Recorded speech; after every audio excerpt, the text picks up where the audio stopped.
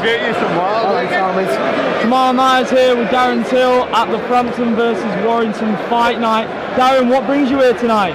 The MTK fighters.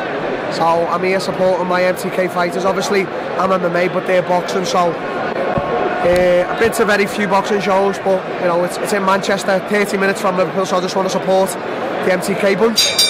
Ladies and gentlemen, we continue here at Manchester Arena with 12 rounds scheduled. Moment in WBC Silver Middleweight Championship. I don't think at the time I really appreciated the war out and the fight and the atmosphere and you know everything that goes with it. But now when I look back and I see like how many views it's got on social media and YouTube, you know I really appreciate everything that happened that night. And even though there was a few you know upsets with what happened with the weight and that, but when I look back, I achieved that all on my own. So no one can ever, no matter what happens in my life going forward now, no one can ever take that away from me. When we're heading back to London in March, I really want to see you main event that card. Is that a real possibility? Yeah, 50-50 right now.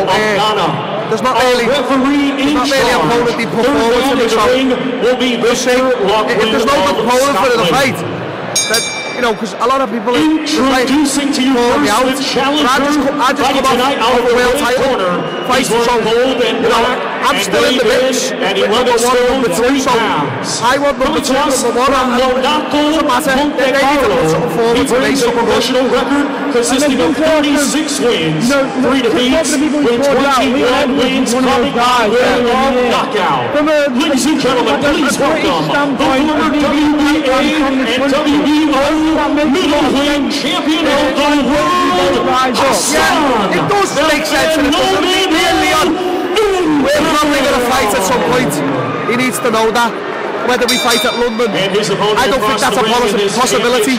As I said, Leon's on the same path as me, and I'm on the same path. But I've just come off a world title, so I want to fight like number 2 now. You know, where did I at? Like, I can't just come off a world title fight and fight anyone, even though I will.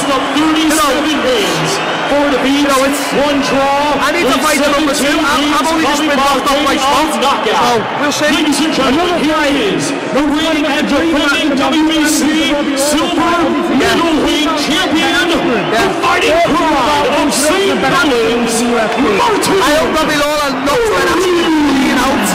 But you know, you can't really take Ben's talent away from him as much as he's a dick.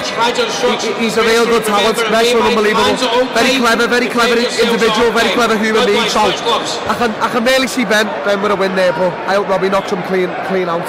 So, well, I'm going to let you enjoy the rest of the fight tonight. Thanks so much for your time.